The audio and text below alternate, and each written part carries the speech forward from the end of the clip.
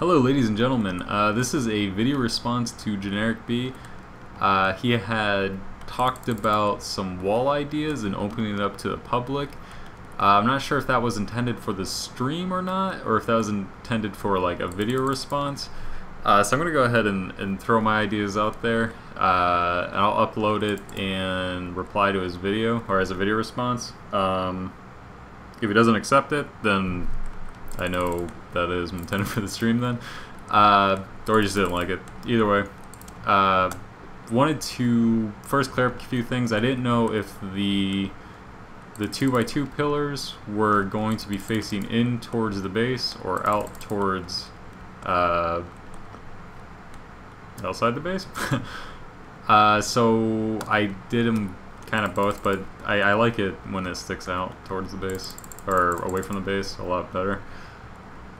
So this one's just kind of like me, I don't know, throwing an idea together, and I kind of got, I don't know, it's neat, it's cool, I like it, but I felt like it was lacking character.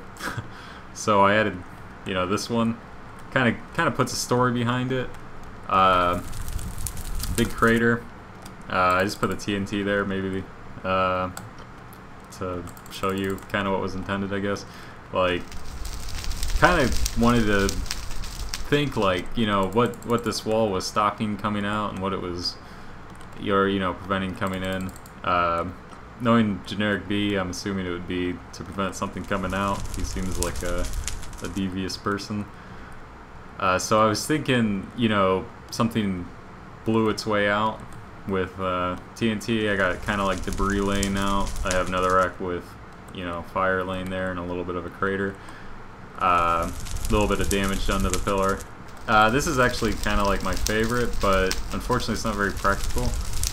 Then over here, these are kind of, they're not really the wall, but more like, what you could throw on walls. Like, this kind of gives the impression of, some slash marks from something big.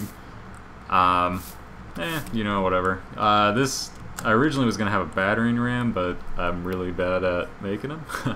And so it is to give the impression that, something really hard hit right here, then, around it, it kind of just cracked the blocks.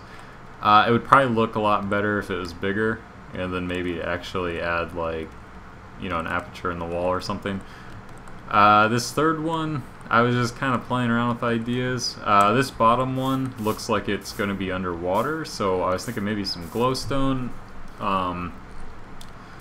Don't know how that would turn out.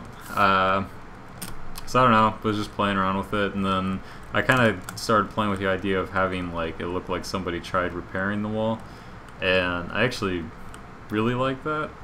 And so I kind of made this. Now this is a 3x3 wall, but this is another kind of thing I thought up, and actually I'm just realizing I forgot to put the iron fences on the top. Anyways, so I thought this was kind of neat, kind of make it, look like there was damage here, and then someone went back and tried to repair it to salvage the wall a little bit. I thought that was neat. And then on the top, I noticed he was having these, and I was kind of playing around with, the colors, and then I was like, you know what, don't do it. So this is, a short little video. Hopefully Generik watches this. Hopefully, he likes the ideas. If not, that's cool too. I'm not the best builder, but hopefully maybe somebody will find this useful, and maybe I'll implement this in a future build. A little bit different though. I don't wanna copy Generik. So thanks for watching, guys, and have a good day, and see you next time.